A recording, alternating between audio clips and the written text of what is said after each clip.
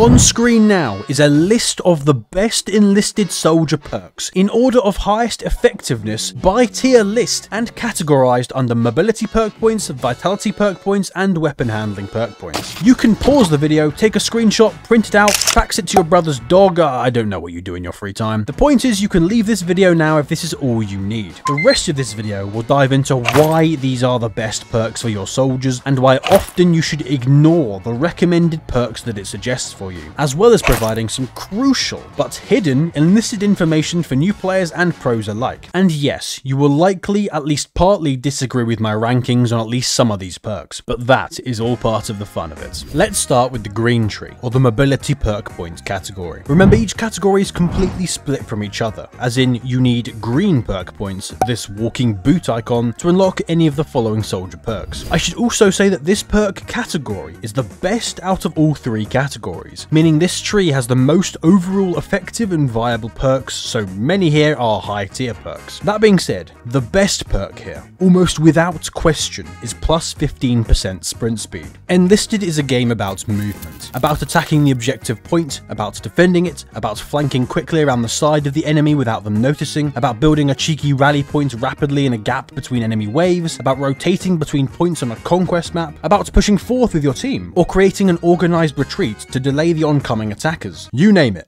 you're moving somewhere. The quickest way to move is by sprinting, so you're just increasing your ability to do literally everything quicker. And if that's not enough to convince you, then I must explain to you the term of opportunity cost. Yes, I did an economics degree, as I'm sure you can tell. It's defined as the potential benefits that an individual misses out on when choosing one alternative over another. The size of the benefit you miss out on if you don't pick this perk is gigantic, and you will miss out on it if you pick almost any other, admittedly decent perks here, because this perk costs the grand spanking 16 mobility perk points. Note that this perk is compounded with your charging too, i.e. with a bayonet, axe and sword, so you really zoom around the map when combined with this, making it especially worth it on your first soldier you spawn any squad with, which normally should be an engineer, to build a rally point the first time you spawn. Plus 20% weapon aim speed can be very useful in PvP situations, and if you aren't aware, you need to be. Each weapon has its own hidden aim down sight speed stat in the game, which you can find on Euthemia's public enlisted resource, link in the description. Therefore, in absolute terms, you get more value out of this perk by putting it on a soldier already with a high ADS stat weapon, like SMGs or rifles, which arguably don't even need the perk, and much less value from this perk on weapons that, to be honest, need quicker ADS speed, like machine guns, making it not really valuable on the weapons that it should be valuable for, in once again opportunity cost terms. And to rub salt in the wounds, machine gunner 2 troop classes already have a default perk of plus 7% weapon aim speed, and to my knowledge they don't compound each other, so B tier it is. Plus 75%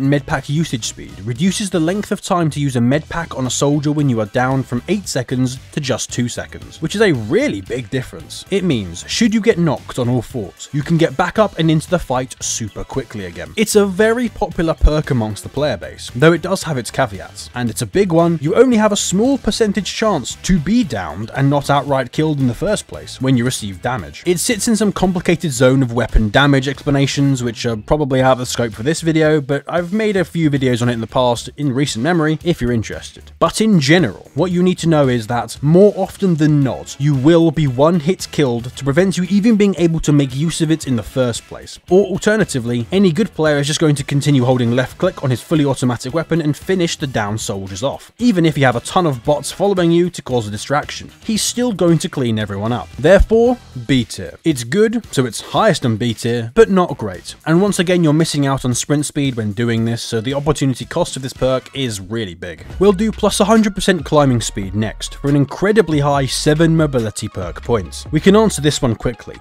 D tier. You are almost never actually climbing in this game, but occasionally a ladder, which is the only thing it affects. And if you're actually climbing some super high tower to snipe 100 miles away from your own team, then you're likely not helping your team much at all and costing your team the game. And watch this video to see why and what you should be doing instead. Next up in terms of perk point cost is plus 10% run speed. Now, this isn't a bad perk, and is actually something I get on Radium N2 troop classes, as they have 22 perk points, enough for both plus 15 15% sprint speed and plus 10% run speed. But what's the difference between the two? Run speed is actually what you probably think of as walking in game, as in not pressing the shift key or analog stick on console as you move, and sprint speed is the faster version. Higher run speed also compounds onto sprint speed, but in a smaller proportion. It adds something like 2 to 3% sprint speed on as well, and a tiny bit extra onto your charging speed. So it does actually help more than you think. Though the extra run speed really doesn't matter because you'd rather sprint anywhere anyway, and it's only a small increase, so realistically it's just hardly noticeable. C tier. Plus 40% maximum jump height reigns supreme as a perk when bunny hopping used to be a thing in this game, so it used to be overpowered. But that was changed more than 2 years ago now, and since then it's only become less useful. It helps you get into the attics of some buildings in Normandy, or maybe to reach certain ledges you couldn't before, but not much else at all.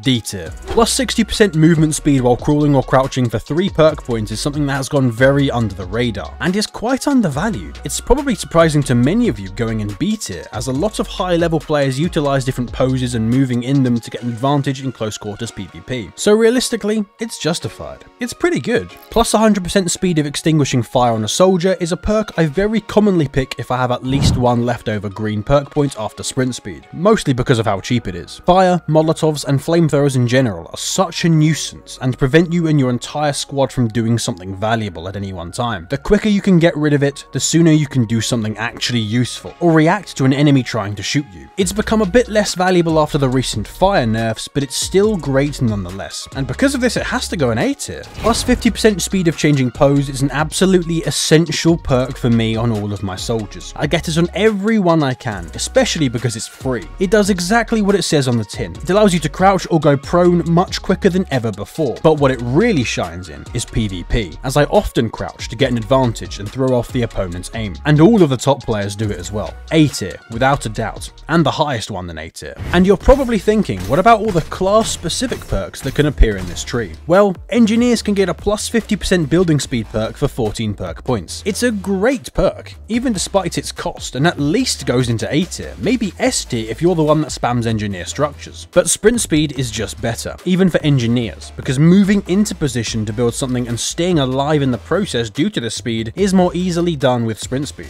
Building speed doesn't matter if you can't get into a good position. Therefore, I'd probably put it middle of A tier, but obviously there's a bit of leeway here. Plus 50% healing speed of allies for medics is only D tier. Would be F tier if there was one, because healing people is unfortunately absolutely useless in the current meta of the game, and if you're doing it, you're likely griefing my teammates. It wastes your time, and people die to anything in 0.001 seconds anyway, though it does give a bit of XP. It would be nicer if medics were more valuable, but they are just worse versions of the assaulter class right now in the current state of the game, with no large ammo pack slots. And what about tanker perks or aircraft perks? Now, I hardly use these, so I'm really not the best person to ask, but for your sake, I have asked the literal best pilots and tankers in the game I've ever seen to rank these. So, we're in good hands, and here you are. Though I fully expect people to disagree with at least some of these choices. And now we move on to the red tree, or vitality perk point category, with the heart monitor icon. I would also say that this is the worst overall perk point tree, so it should be quite easy to get through. The best perk, with absolutely zero arguments otherwise, is plus 35% vitality, which literally means that every soldier with this perk gets plus 35% extra health. In what way could this not be the best perk? It allows you to survive things you couldn't survive before, and gives you irreplaceable time to shoot back and kill another player. Considering a soldier has a base health of 10, and you'll then get 13.5 with this perk, you can suddenly survive a close quarters hit from a Gewehr 43 Kurz, the best weapon in the entire game as per this video on the top 30, and even the Fedorov Automat, which came in second, and so much more.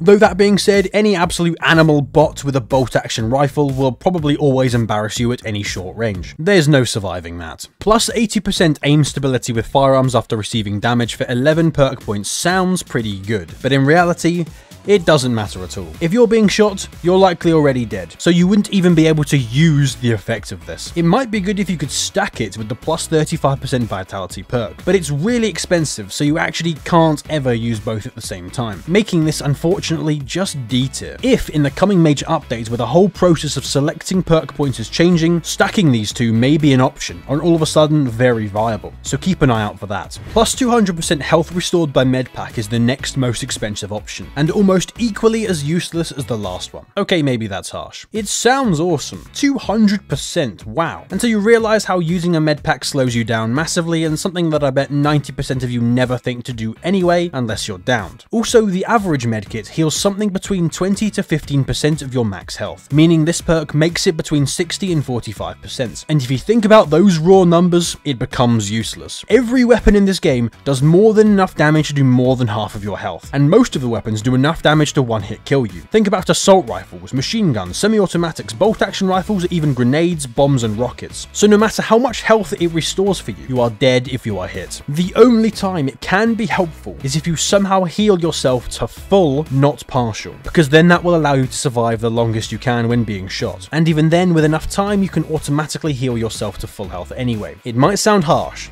but in my opinion, C tier. It might be higher once the perk system rework comes into the game soon though. And if you do choose this perk, if vitality is not an option for you, or if your soldier has less than 16 vitality perk points to begin with, then I can understand you picking this. Next up is the perk I personally always get if I can't get the vitality perk. My fallback option, if you want to call it that. Plus 100% stamina. Remember earlier in this video how I sung the praise of the extra sprint speed perk? Well, combining that one with this one means you can absolutely zoom around the map whilst charging for super long periods. And combined with a flask, you'll outpace every single person around you, allowing you to flank around the enemy with ease, and they won't even notice you doing it because you're that quick. The longer I can sprint or charge, the better, in literally so many avenues of the game, and this perk does exactly that. It's going surprisingly highly for many of you, I imagine, in A tier, because little else is good in this tree, as I said before. Now this one for 5 perk points is hard to comprehend sometimes, but you really don't need to. I shortened it for the tier list, but realistically, it doesn't matter. It's going in bottom of D tier regardless. The speed of health regeneration in this game is already so slow that an extra plus 150% is hardly noticeable. To make full use of this, you'd need to be out of combat for a long time to restore yourself to full, because if you restore only partially, you're dead anyway, as said for a similar perk earlier. And if you're out of combat, then you're not really helping your team in any meaningful manner, and kind of team griefing. Remember, this is the fast-paced and exciting Enlisted, not Hell Let Loose. Bottom of D tier it goes. Head shaking is something all Enlisted players dislike, so this perk is another that sounds great, but once again, not that useful. Most times when you're concussed, you're likely already dead because something hit you, and if the off chance you're not dead, someone's probably aiming at you to take a shot, and even if they aren't doing either of those things, then you're probably in cover far away from combat, but a bomb just hit near where you were. So the amount and duration of said head shaking doesn't matter at all, because it can't affect your gameplay if you're not even in the action. The actual size of these percentage changes anyway are also not significant enough to be worth using, and the best players at this game actually learn to adapt to aim accurately over time despite being concussed. Not important enough.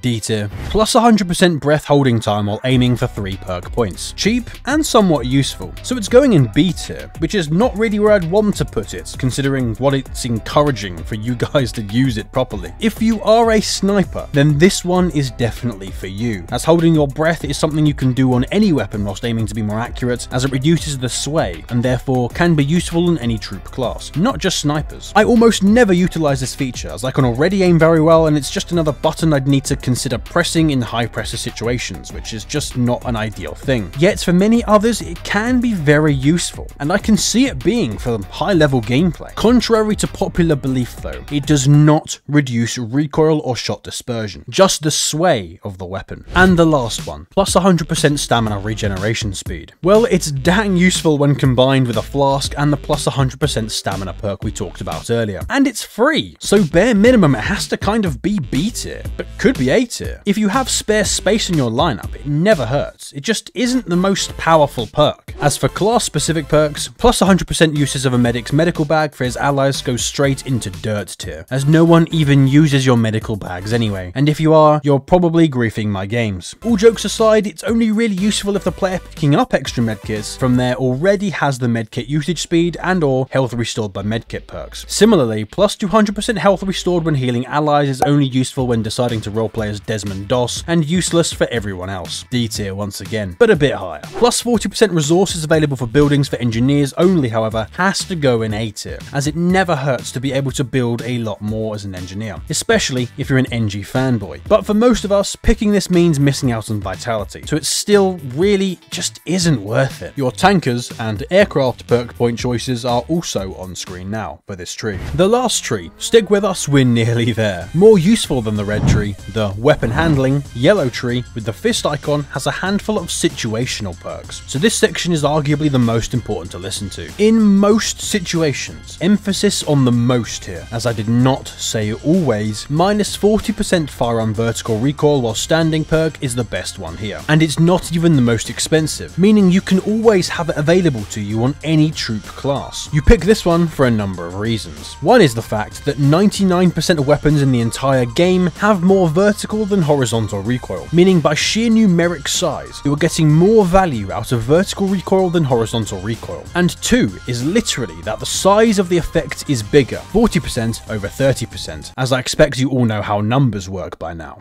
The only weapons that may benefit from horizontal recoil over vertical recoil perks are machine guns such as the MG34, the Browning M1919A6, and the Madsen. There are a few SMGs and other weapons dotted around as well, though it should be said, horizontal recoil is infinitely harder to recoil control than vertical is, hence why it is sometimes of necessity to pick the horizontal perk anyway, if for some reason you just hate the horizontal on a certain weapon. Like in my opinion, the Karali. The Karali is a great weapon, but its horizontal recoil for me makes it almost unusable. As a result, vertical is going in S tier and horizontal in A tier, though often this is down to your personal preferences, and if you feel as though you benefit more from horizontal than vertical, go for it. Next up is plus 12% firing rate when using bolt action rifles. It's self-explanatory really. It just makes you fire quicker and hence have a higher chance at killing enemies, especially if both you and your enemy misses your first shot. If you are a bolt action rifle lover, this is an absolute must for you. S tier. I run it on all of my Arasaka Japanese babies, and let me tell you, it really makes a difference. You can turn the Arasaka rifles and carbines into machine guns, basically. Not literally, but you know, it's the thought that counts. And if you plan on playing low battle rating matches after the merge happens, you need this perk, and pick this instead of any recoil perk. Because remember, for bolt actions, recoil doesn't matter at all, as you need to pull back the bolt anyway. It's an excellent perk for new players too, who by default are using bolt actions. But of course, if you're using anything that's not a bolt action at any point in time, get rid of this perk. It's deadwood if you don't change it. So for that reason, it could quite easily be bottom of D tier if you're using anything not a bolt action. And now is the 10 perk point greater chance to get downed, and you can stay downed for a longer time without bleeding out. Yes, it's a long-winded one, and I struggled to fit it all on a single card, but just bear with me. Honestly,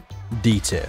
Basically useless. The second half of this perk doesn't matter at all, as it's only useful if you actually decide to get behind cover before healing yourself, as otherwise you're just healing yourself in the open and you'll just die anyway, no matter how long you've got left before you die by default. But often this is impossible if you're out in the open. The first part of this could be useful, and in fact statistically it actually means you get 5 more downed health points, but as explained earlier in this video, your chance of getting downed in the first place is low, and 5 extra health doesn't prevent most weapons from instantly killing you at any distance anyway, and you're more than likely dead anyway to the next bullet from the guy shooting your squad regardless if you actually are down. It might be difficult to explain, but it is useless, trust me.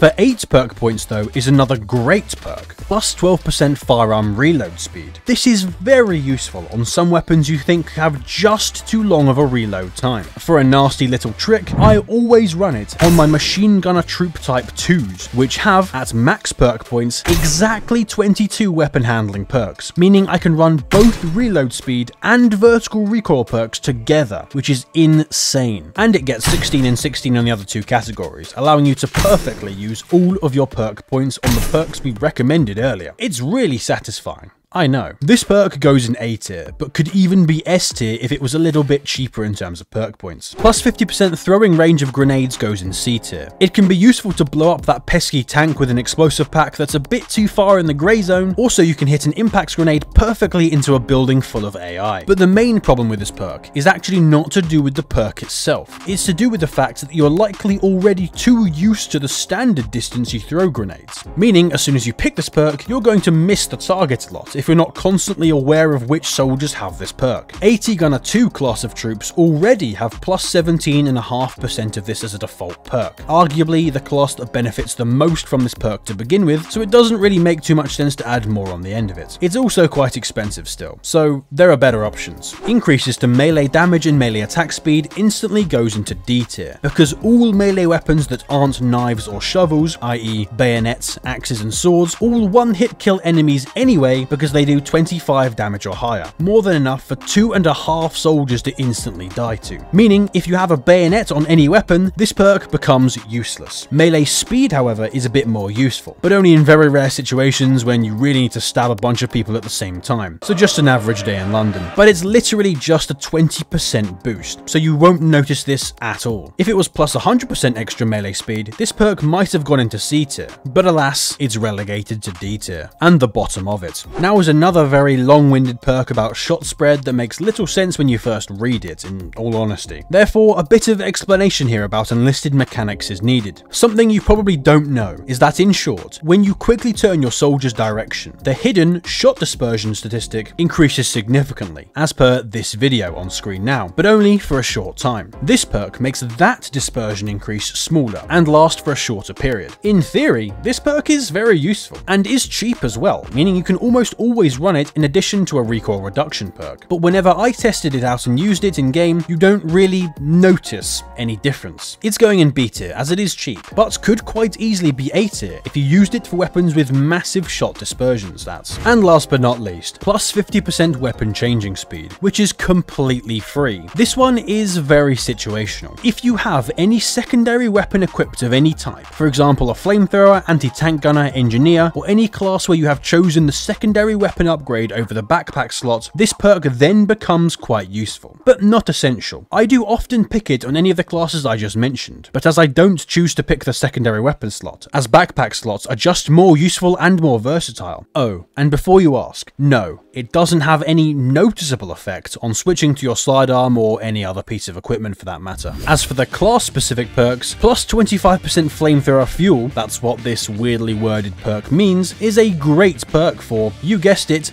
flamethrowers, as it literally just gives you more fire. What's not to like? Flamethrowers are already OP as it is. I put this in S tier, simply because of how powerful flamethrowers are in the current meta of the game. This has to be in S tier, and the highest part of S tier. I'd recommend you pick this over any recoil perk, because you won't get to pick both flamethrower fuel and recoil perks. I feel like this perk is unbelievably overpowered, and probably one of the most underrated perks in the entire game, and it even pains me to have to put this at the top because of just how much I hate flamethrower spam. Plus 50% medkits available in medkit box is useless for all the same reasons mentioned earlier about how med boxes are never used anyway, so D tier. And plus 20% mortar ammunition. The first mortarman specific perk we've seen is actually great if you use mortars. It's the exact same concept as the flamethrower perk. The only detracting factor of this is plus 20% of not that much ammo to begin with really isn't very much. It's between 1 to 3 extra shots, which could be more. You are arguably better served just using ammunition boxes from your engineers in that squad just to restock your mortars rather than having to bother with this one, so could be S tier, but I'm going to go and put this in A tier. As always, the tanker and pilot's perk tiers are on screen now too, so pause the video if you need these. My most common loadouts for each soldier class are on screen now too, in case you want to directly copy them for whatever reason. My reasoning for these is just using all the concepts I've just taught you through this video. Just remember to ignore the order they're in. The order doesn't matter as it's literally dependent on how lucky I got with the 3 randomly offered perks when selecting them. One thing to also mention is to check your default perks on different classes. They can help you and affect your decision if you can't decide between one perk or another. The second important thing that I bet none of you knew about was the fact that each perk point a soldier has also adds an extra perk for that soldier, and you can see this on Euthemia's documents. I'll also leave a template of the full tier list for every soldier perk in the description of this video. Make sure you post your tier lists on our Discord server for a good debate. But now that you know what perks to pick, if you're unaware how the leveling up of troops to begin with works, then watch this video. It's quite a complicated process to understand, so you probably should, at least until the campaign merge comes. Special thanks to all my YouTube channel members and patrons, including Vertix, Akolo QE, and others.